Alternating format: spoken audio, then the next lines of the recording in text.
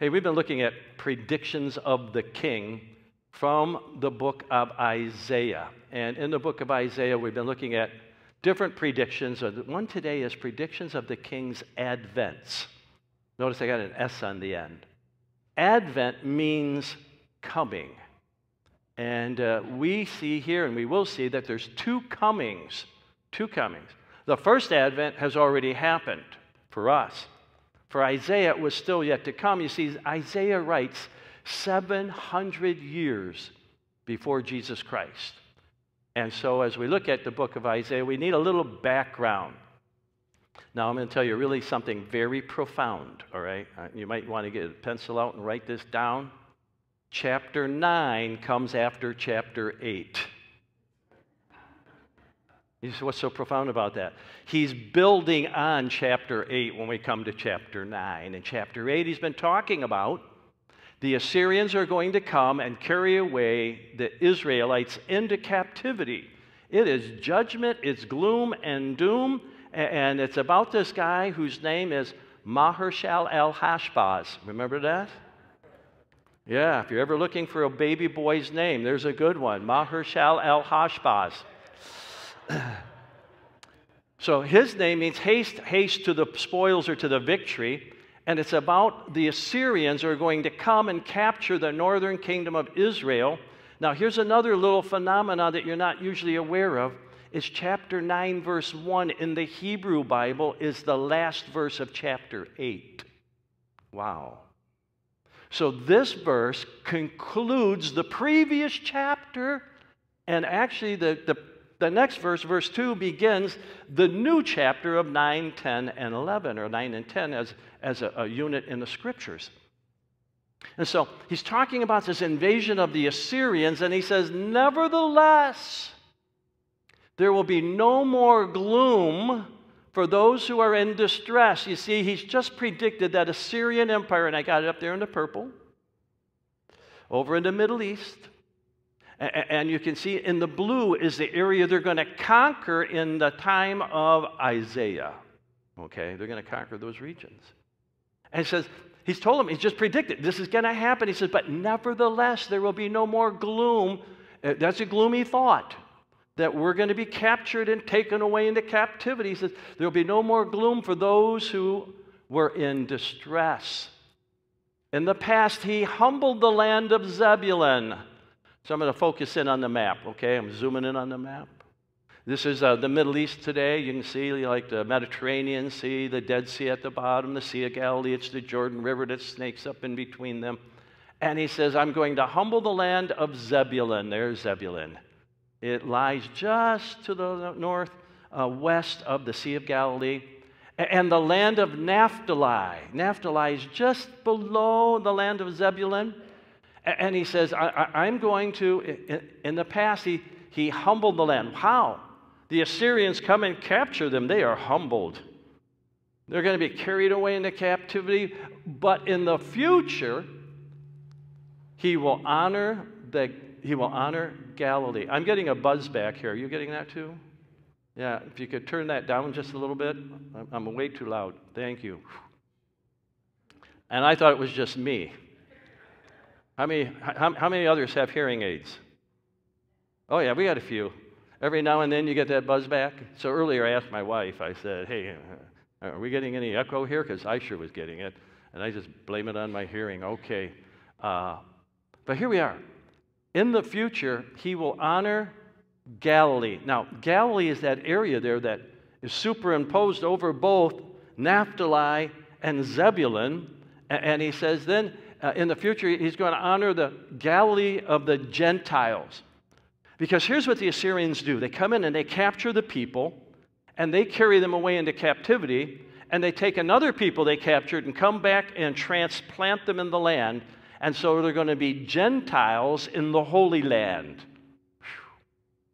And he says, but in the future, he will honor the Galilee of the Gentiles, and the way of the sea, that section there that's just to the left of the red spot, and that tan color, that would be the way of the sea along the Mediterranean Sea. And he says, and along the Jordan. The Jordan is that little tiny river that's going between the two seas. And it goes all the way down. It's a squiggly little one.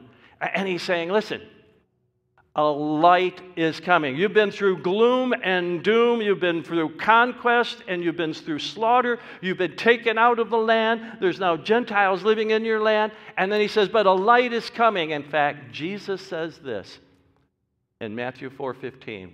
The land of Zebulun and the land of Naphtali, the way out to the sea along the Jordan of Galilee, of the Gentiles, the people living in darkness have seen a great light.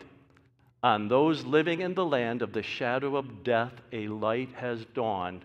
And he says this about John the Baptist. A couple of weeks ago, we talked about the prediction of the forerunner. John the Baptist was going to come, and he is going to be a light, but he is a forerunner light, and I know that because what it says in verse 2. The people walking in darkness have seen a great light. On those living in the land of the shadow of death, a light has dawned. John chapter 1 says this. It starts out, John chapter 1, verse 1. It says, in the beginning was the Word, and that's a title for Jesus Christ. In the beginning was the Word, and the Word was with God, and the Word was God. The same was in the beginning with God. All things were made by him, and without him was not anything made that was made. In him was life, and that life was the light of men.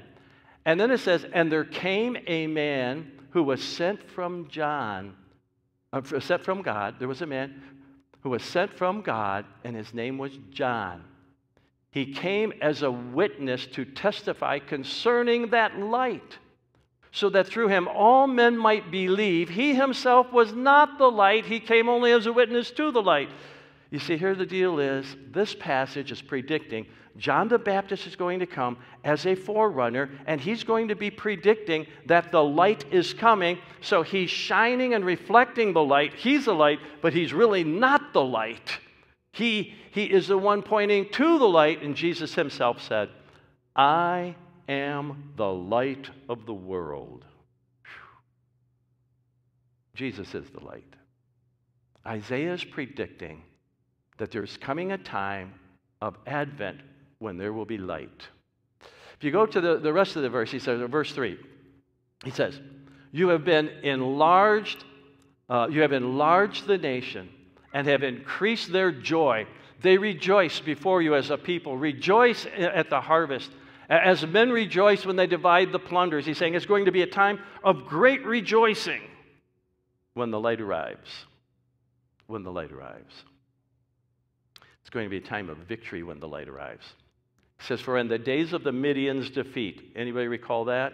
Book of Judges, chapter 6, through about 10. There's a story of this guy by the name of Gideon. There was 35,000 Midianites in their armies. They had come against the nation Israel, and Gideon was to blow the trumpet and muster an army, and he musters an army, and God says to him, you've got too many. What's he got, about 30,000 men? You got too many. And then he says, you got to weed them out. Tell everybody who's afraid and doesn't want to go to battle, go home. Only 10,000 guys are left. He says, you got too many. He says, take them down to the water. And when they go down to get a drink, if they put their heads plunged into it, send them home. But if they lap it up and drink it, those are the guys I want you to have. So here he is. He's got 300 guys left. 300 guys left. And now there's 135,000 Midianites. Those are pretty terrible odds. And so what he does, he says, here's the strategy. I got to give you a strategy for battle. I want you to have all of your men get a pitcher and a torch. You light the torch, you put it inside the pitcher so you can't see it, but there's air so it'll burn. And I want you to take a trumpet, a bugle or a horn, and I want you to go out and you surround the camp. So you got 300 guys surrounding 135,000 of the enemy, and that's at night. And when you give the signal, you crash the pitcher, clay pitcher, you just smash it. The light then shines, and everybody can see it. You blow the horn, the trumpet, and at that moment when they did it in the night, all the Midianites got up and they're all totally confused. And they went out and they thought each other were the enemy, and they slew and killed themselves. And 300 of the Israelites slaughter the 135,000. Listen, God's way may seem really weird. That strategy might be really strange and awkward, but God's way always works. God's way always works. To believe that Jesus Christ is God come in the flesh, born of the Virgin Mary, he lived a perfect life, never sinned, went to the cross and died in my place, and was buried, and he rose again. And if I believe he did that for me and took my place, then I am saved. My sins are gone. That seems a little bit too simple, doesn't it? That's God's plan. God always does things in a way that should cause us to be standing and wondering, saying, wow, wow. All that's to get to the verse I really want to talk about. That was my introduction, okay? Isaiah sees two advents unfold. It's kind of like the mountain range. I used this illustration before. You see a mountain range, and as he's looking at it, he sees one peak, and then he sees another peak behind it. For him, he sees both of them, but he doesn't know there's a great distance in between. All he knows is there's two peaks there, and that's the way the prophets would see their prophecies. And as he's looking, he doesn't realize this one's the first coming and the other one's the second coming. But if he could see it from the side as he's looking, he could tell very simply that there's a first coming and a second coming, and there's a long time span in between. But Isaiah doesn't get to see it that way. And the prophets, when they saw these things, they sometimes seem to be mixing them both up, because the way they see them, they just see them, it's going to happen in the future. And our text today deals with both the first advent and the second advent, the first coming and the second advent. And the first advent is going to focus on who the king is.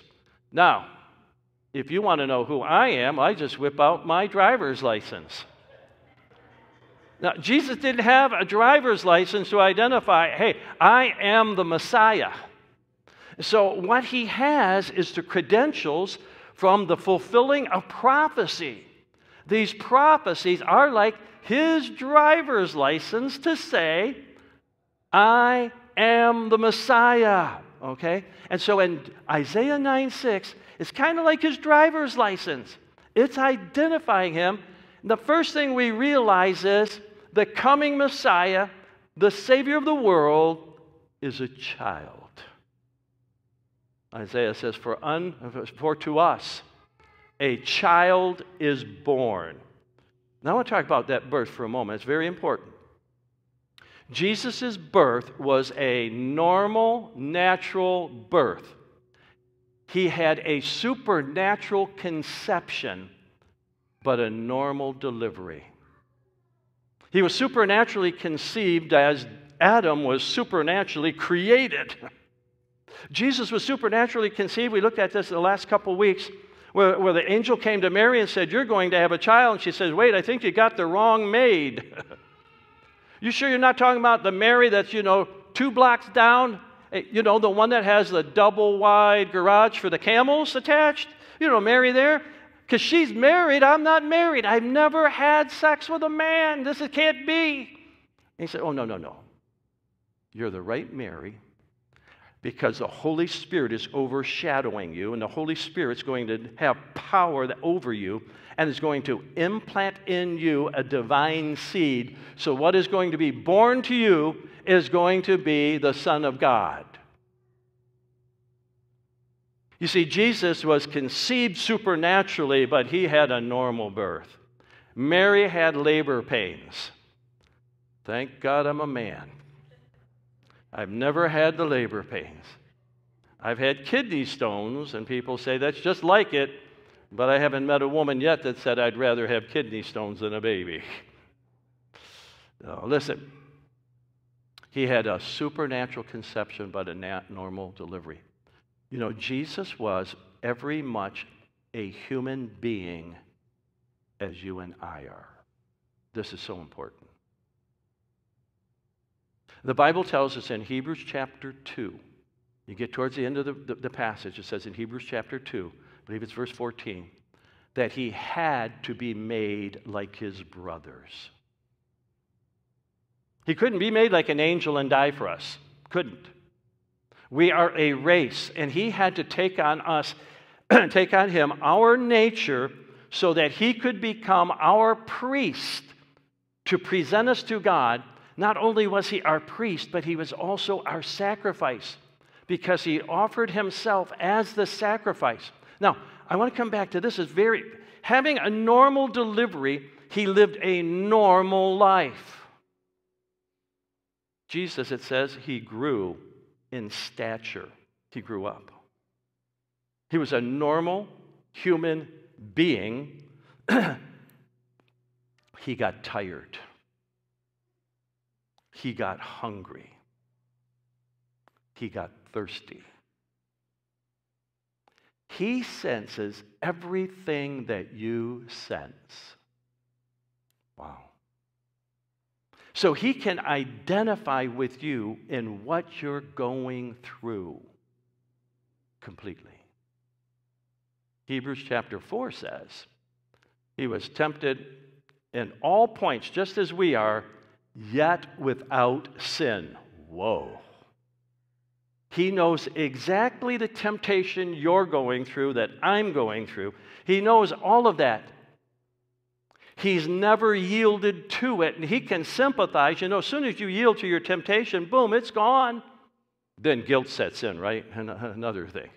The guilt sets in. Why did I do that? Why did I do that? But because he is born human, he can relate to every experience you have, except without sin. Without sin. Not only will his identity be that he is the son, a child, but he is also the son. For unto us a child is born, unto us a son is given. Listen to this. He was a son before he was a child. You see, he was the second person of the eternal Trinity, the Son of God, and God the Father gave the Son to become a child. He was a son before he was a child because he was and he is the Son of God. The Son of God. Now, when the angel visited Mary and said to her, "You're going to have a child," she said, "It's going to be a Holy One that will be implanted within you." The Holy One. So you're going to have a divine nature attached to your human nature. So you're going to have a child who is going to be the God-man. He's going to be both God and man. 100% God, 100% man, and I know that doesn't make good math, but that's the way it is. He is fully God. He is fully man. He is the God-man. He is the Son of God. Now think about it. He's fully human, so he knows everything you're going through. He was tempted in all points, just as we are, yet without sin. Listen, he knows exactly what you're going through. And like your friends, you might tell them what you're going through. I mean, he really knows what you're going through. But unlike your friends, they can't do much about it. He is the Son of God. He can do everything about it. Just think about that for a moment. He is not just man. He is God. He goes on and said he's the ruler, and the government will be on his shoulders. He's going to actually be the one who rules and carries the government. And this government being upon his shoulders is the whole fact that he was born a king. He was born a king. Now, we're told in the gospel account that Jesus was born a king, and the Magi came to him saying, "Where is this one born king of the Jews?" And they pointed him, to the prophecy that he would be born, according to Micah, in the little town of Bethlehem. And so they go there, and Jesus lives his whole life, and he stands before Pilate at the end of his life. And Pilate says to him, "Are you a king?" And in an idiomatic expression of the day, he said, "Yeah, you said it. You got that one right. I am a king." And he said, if my king were of this world, my armies would fight, but my kingdom is from above. The day is coming when that kingdom will come to earth. We pray for that all the time. Thy kingdom come, thy will be done. And so on Jesus, when he was crucified, there was a placard above him, King of the Jews. And he wore a crown of thorns. But when Jesus comes back in the second advent, because Jesus said he came unto his own, but his own received him not. They rejected him. But when there comes a generation that receives him, he's going to return, and he's going to set up a kingdom. He's going to have a different kind of crown. He's going to have a diadem crown. He's going to be King of kings and Lord of lords. And this king that was born in a manger is going to reign and rule on David's throne. Stay with me, because that's what the text says. Now, his identity is this. He is a strategist. And I get that out of this. And he will be called Wonderful Counselor. In the New English translation of the Bible, they got a footnote, and they give you all the different things. He's an amazing advisor. And then they had, he is a great strategist. I like that. He has a strategy. He's an extraordinary strategist. And you think about his strategy, it is so different from ours. Think about when the angels saw Jesus leaving heaven and going to earth, and they said, let me get this right. You're going to go down there, and you're going to be born of a virgin. And you're going to have two sinful parents, Joseph and Mary, take care of you.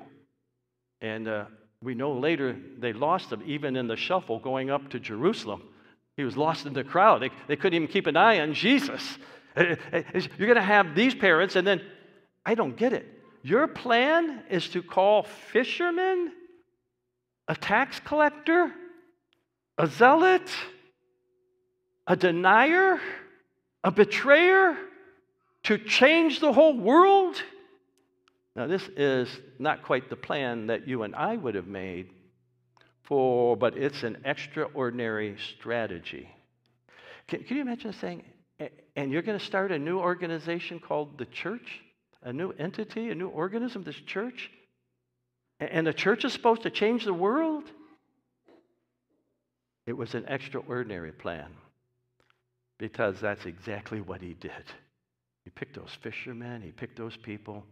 Those people told other people. Those people told them down through the ages. They told us, and here we are. The church that Jesus said, I will build, we're it. And every church that preaches the name of Jesus, we're it. We're here. It's an extraordinary plan. Listen to me. God has a plan for you. He does. He has a plan for you. And it is an extraordinary plan. He wants to do something with your life that he can't do with anyone else's life. It is his plan for you, an extraordinary plan, because he's an extraordinary strategist. He goes on and he says he is the mighty God. Now, when I think of the mighty God, I immediately think of the all-powerful God. Can you imagine this? The almighty, powerful God of all creation is there, lying in a manger. Mind-boggling what he would do. Our God is able to do whatever he wants to do. When Mary thought it was impossible, he said, all things are possible with our God. All things are possible. He is the everlasting Father. This is his identity. He's the timeless one. He's the everlasting Father. Actually, the Hebrew words here, the nouns are in construct and not absolute. And it should probably be translated, he's Father of eternity. Father of eternity. Big difference between the way you translate that. In the Hebrew text, it's the Father of eternity. And if you think of eternity, you got to think of arrows going in both directions. In fact, you've got to go in every direction, because it's just, this is eternity. It goes on and on and on. And he's the Father of it. Now, we are not Father of eternity. We are just a little speck, a little dot. We're just a little blip. We are within eternity, because the Bible says, in him we live, move, and have our being. We're just a little dot. And once you believe in that dot, if you accept Jesus Christ as your Savior, you're going to live forever and ever and ever and ever. You're just going to live forever and ever and ever and ever.